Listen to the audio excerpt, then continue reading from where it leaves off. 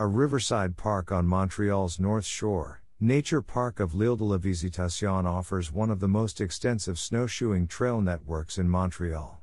And it's also the only nature park in Montreal where you can unwind at the end of the day with cocktails and hors d'oeuvres, courtesy of its on-site bistro.